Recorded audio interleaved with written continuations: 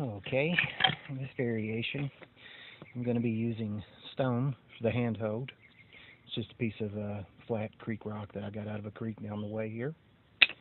I'm going to be using wood for my base and cotton with rust rolled up on the inside for my row. If you haven't seen rust used before, just refer to a video that I did a couple months back and you'll see it performed with that. Something I came up with last year. I've been tinkering with different things since probably last fall as far as an accelerant that you can put in the inside.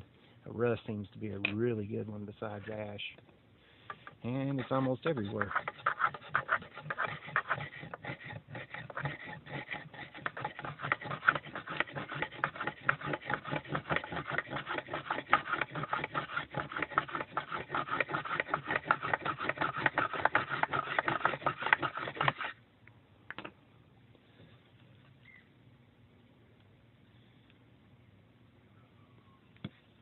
Pretty hot.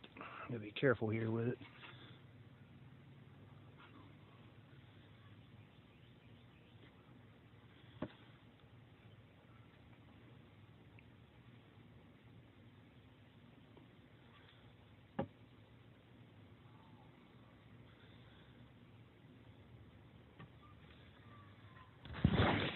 Okay, guys.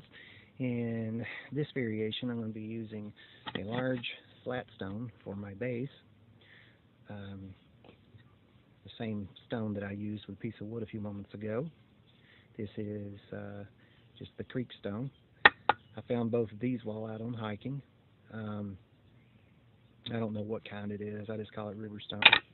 And once again, cotton with rust on the inside for the accelerant. Let's just roll it up a little better and give it a go.